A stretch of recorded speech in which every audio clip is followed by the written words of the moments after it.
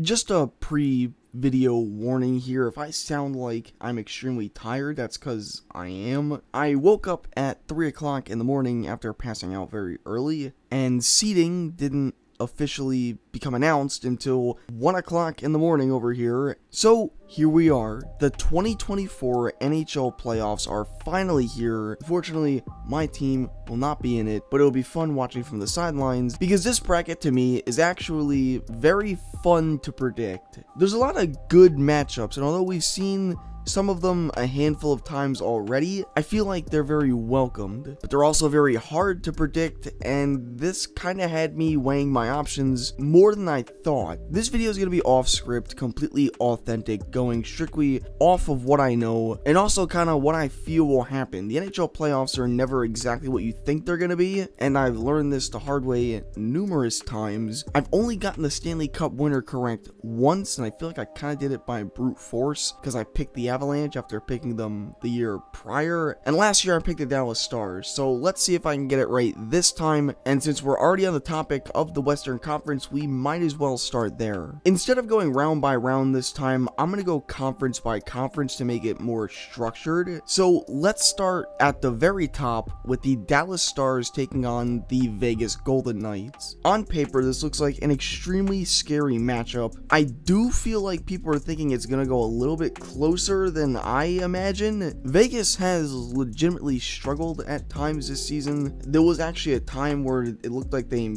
may not make the playoffs despite all of their acquisitions at the trade deadline. They got hot at the right time. They ended up winning in, obviously. But Dallas, to me, in the playoffs is just a completely different beast. I mean, I know firsthand from seeing Jake Ottinger play against the Calgary Flames, they are a scary, scary team when they get hot, and they're consistently good. I don't know, I'm just not feeling Vegas this year. At times, to me, they've seen a little bit shaky. I'm hesitant to really be confident in their abilities to go 7 games with the Dallas Stars. I have Dallas actually in 6 games here. I do still think it's very close. I just think that Dallas has a bit of an edge. Moving on to Winnipeg, Colorado, I've heard the same argument for this series, and that being that, oh, goaltending is strictly going to come down to goaltending. And I feel like that's an excuse you can use to justify any prediction, is goaltending. And don't get me wrong, the stats don't lie.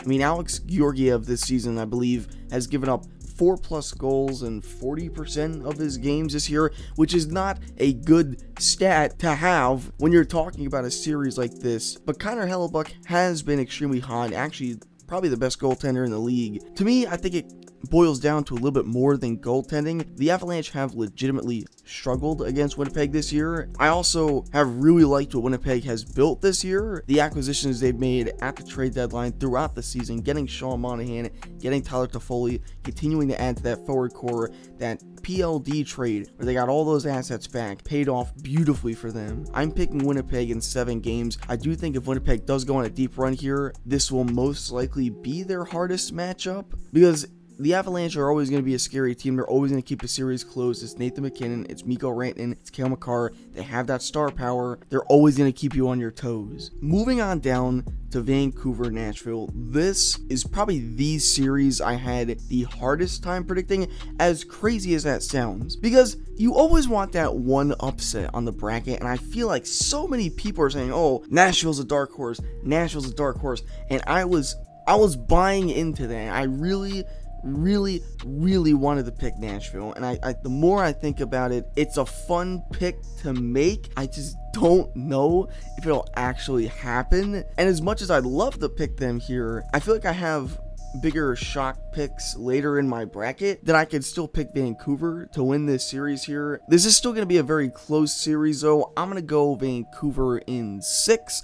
I'm not going to say 7. This is such a great goalie matchup, by the way. Demko and Saros, you want to talk about goaltending playing a factor in any series, is definitely going to play a role here. For me, and we'll get to this later, I feel like this series is also one of the most important, which is a very weird thing to say, but you'll see what I mean when I go on here. I'll mention it later on. But our final series for the 3rd straight year is Edmonton, LA. I don't know, I just feel like this is such a random matchup that we get every year. It's not a bad thing. I mean, they match up very well against each other. They're going to do the same this series. Cam Talbot actually faces his former team in Edmonton. Cam Talbot kind kind of came out of nowhere, I'm not gonna lie. This season really shocked me, seeing just how good Talbot was, but LA has had their struggles this year. I'm still not confident in LA's ability to come out of this series. I feel like they do lose for the 3rd year in a row. I'm gonna pick Edmonton in 6 games, not gonna go 5. Confidence that LA will make this a very close series. They kept Edmonton on their toes actually last year as well. I think there was a time where it looked like LA could actually win the series. Correct me if I'm wrong. Moving on to the 2nd round, 3 of the 4 teams are Canadian teams. Just wanted to point that out. We're gonna start back at the top with now Dallas and Winnipeg. And as you go deeper into the bracket, it gets a little bit more challenging to predict. Dallas-Winnipeg would be a very fun series. I would sit down and watch every game of this series. High-flying offenses, the defense will be amazing to watch. Dallas is an extremely pesky team. I feel like they'll do a very good job at slowing down any team that they face, but there's always that one team every year that I just have a feeling will go very far, and I'm putting all of my eggs in Winnipeg's basket this year. I'm fully invested and I'm confident in their abilities. They're going to make a deep run. Winnipeg has just had it going all year round, and a lot more people I feel like would pick Dallas here. I'm going to go the opposite route. See, I wanted to go 7. I don't know. Let's go 6. Winnipeg in 6 games, because not every game can go to 7 games. I feel like picking 7 games is just a safety net for any close series. Let's go ahead and pick Winnipeg in 6. And moving on down now to Vancouver versus Edmonton. Again, really wanted to pick Nashville here, but I did say that the Vancouver-Nashville series was important, and because I really feel like the winner of that series is ultimately the team that will make the Western Conference Final. I will pick Vancouver to win this series against Edmonton. Let's also go in 6 games. I'm not going to pick 7 for every series. I do feel like goaltending can also play an argument in this particular series. Demko versus, I believe, Stuart Skinner is going to get the start here. The thing that I did see, though, is, Thatcher Demko hasn't had much playoff experience. This Vancouver team in particular doesn't have much playoff experience. As you look at the other hand, McDavid and the team has been here before, but I'm going to stick with my gut. I just have a feeling the winner of Vancouver and Nashville makes the Western Conference Final, so that's what I'm going to ultimately go off of. And I'm not knocking Edmonton by any means. Listen, I got to give Edmonton, Connor McDavid, especially his flowers, tremendous year this season. And we have Winnipeg versus Vancouver in the Western Conference Final. If you were to ask me to maybe make my predictions 2 days ago, I don't think this would be the same outcome, because the NHL playoffs, again, never really go the way you think they're going to go. It's probably going to end up looking like something none of us predicted at all. So I feel like Winnipeg Vancouver is not an out there pick, but if this was the scenario, I think I'm going to actually give it to Winnipeg again. I'm going to pick Winnipeg to go to this year's Stanley Cup Final. They're going to make that push all the way. Listen, I think you look at both teams' paths to get here, and Winnipeg up to this point would have had to really buckle down and play that hard-nosed game to get past these teams. They had to play arguably the tougher schedule, the tougher road to get here. They had to get past the Avalanche. They had to get past the Dallas Stars. I feel like the Central Division is going to be such a bloodbath. That side particular of the bracket is going to be a slaughterhouse, and whoever comes out of that, I feel like will just already be more in that lockdown mode, that momentum that you gain by playing that way will just push them over the edge. It's kind of like when you get an adrenaline rush. And again, I'm not knocking Vancouver. They have an amazing team, but Winnipeg is my pick to come out of the Western Conference. Let's see who will be joining Winnipeg as we now transition to the Eastern Conference. And going all the way back to round 1, we have the New York Rangers and the Washington Capitals. I mean, it's kind of hard. You can easily say the Rangers can sweep. I don't like saying that a team has no shot to win, because then they're going to turn around and, they're going to come back and win. Everybody said that about Columbus, and look what happened to them. So anybody can win a playoff series. I'm not knocking Washington at all, and I feel like Capitals fans are so tired of hearing this. A minus 37 goal differential. May I remind you, that's the worst goal differential a team's ever had making the playoffs since 1990, when the Hartford Whalers got in with a minus 38. And before the last game of the season, they actually had a minus 38 goal differential. So take that as you will. I'm picking the Rangers here. Absolutely no disrespect to Washington. I'm not going to pick 4. I feel like that's disrespectful. I'm going to pick the Rangers in 5 games to win this series. And moving on down to a series we've seen before is the Carolina Hurricanes and the New York Islanders. To me, the Hurricanes, for years, I haven't really been confident in picking them. I've always felt like there was kind of a, yeah, they're a good team, but this, or yeah, they're a good team, but you can argue they could do better in this category. And I feel like this season is a little bit different. I feel like the Islanders are one of those teams like Nashville that can honestly come out as a dark horse. Not a lot of teams are talking about the Islanders, so for that reason alone, I am going to say Carolina in 6th. But let's go to Florida, Tampa. Third time's the charm. I think they're 1-1. Actually, I feel like the winner of the series goes to the Stanley Cup Final. Has a lot more meaning than people think. This is so hard for me because the Panthers are such a good team, and they made it all the way last year. I'm such a fan of Kachuk. Kachuk's my guy. My gut's just telling me to pick Tampa Bay. I mean, it's Tampa in the playoffs. I've seen it too many times, and yes, they did go out extremely early last year, but that just felt like it was Toronto's time to exercise those demons and get to the second round. Kucherov's been so good. Nikita Kucherov's been incredible. Vasilevsky's kind of been hit or miss this year. It's weird seeing Vasilevsky kind of struggle at times, but I do feel like once it comes down to the playoffs, he should get more locked in. This is such a hard series to predict. I'm not going to go into the team by team comparisons. This is just strictly going off of vibes. I'm going to pick Tampa Bay in 7 games. It's not even for safety cushion reasons. I generally feel like this series will go down to the wire, and then we're going to move down to Boston, Toronto again. Toronto, I know you're so sick of hearing this.